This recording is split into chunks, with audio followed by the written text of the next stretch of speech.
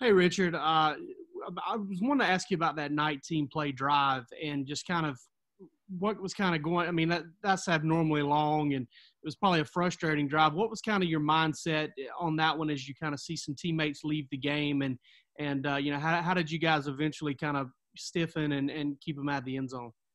I mean, we kept chopping, kept playing the play. We're not able to, control about, who get hurt and things like that. The team kept on playing, man. I think we hold them to 3 points that drive. Um, but other than that, man, we just had to keep on playing. It's nothing that could have stopped us from being able to stop those guys. Kentucky had, great momentum going into it. We were able to, pick up a little momentum at the end, show our toughness and physicality, and that was, pretty much it. Hey, Richard, you guys lost a ton of guys with defense to injury in the game today. When that kind of thing is going on, I know you always preach next man up, but after a while, is it like just, man, what can go wrong next?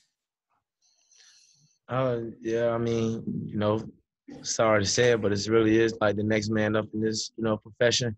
We got guys that came here to do these things. A couple guys got dinged up, but we're ready to, come back this week, fix what we need to fix from today's game, get guys ready, and there's a lot of guys, that's waiting to get their chance to be able to show the world what they're able to do. And I'm excited for those guys who's stepping in, and I feel, I pray a speedy recovery for the guys that got hurt.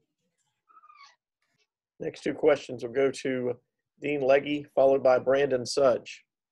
Richard, y'all couldn't quite get off the field a couple of times. Was that a matter of missed tackles or just Kentucky's physicality? What was it? I mean, you got three on the board. I mean, that's hardly bad, but it seemed like y'all never could quite get off the field when you wanted to. Yeah, definitely could have tackled better. There's a lot of things that we could have done better as a defense. The guys fought hard, though, kept on pushing.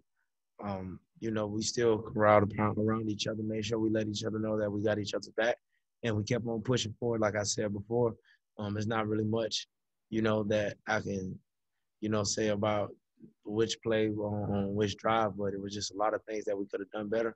And I'm, still proud of these guys. We got to get back to the drawing board because we're far from perfect. We got to definitely fix some things. We do better tackling, but, there's something we can improve on.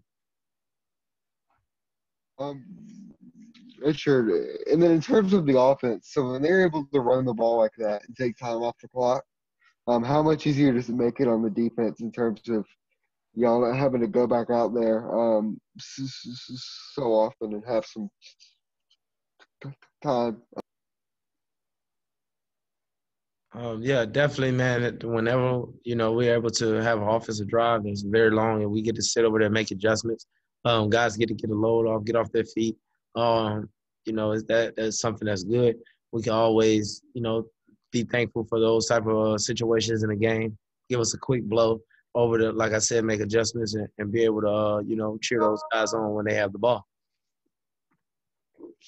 Next two questions will go to Jillian McIntyre, followed by Mark Weiser. Hey, I'll actually take this one for Jillian for the red and black. I wanted to ask Richard, how do you assess, your run defense after a game like this? 2 games in a row, Alabama, Kentucky able to put up a lot of yards, but they weren't able to get in the end zone. How do you assess your run defense and where you stand with that now? We're definitely known for being a run-stopping defense. We got to be able to, stop allowing the other team to put as much rushing yards as they did the last 2 games. Those guys up front fight injuries. Big Jordan, Julian, those guys got hurt. That played a lot of into it. Guys definitely have to step up, though. Also, we have to make sure that we put our foot in the ground and keep the ball from going north when it's on the ground. Is there anything to take away Alabama that you just played in Florida that you're going to play a different style of offenses to what you just went up against? Is there any carryover you think from this game to the next one, or maybe just confidence that you only go up a field goal? Definitely, we really haven't got a chance to look at Florida yet and all the things that they'll be able to do, but there's also a lot of things that we can improve on as a defense. Like I said before, tackling, being able to, stop the run a little bit more.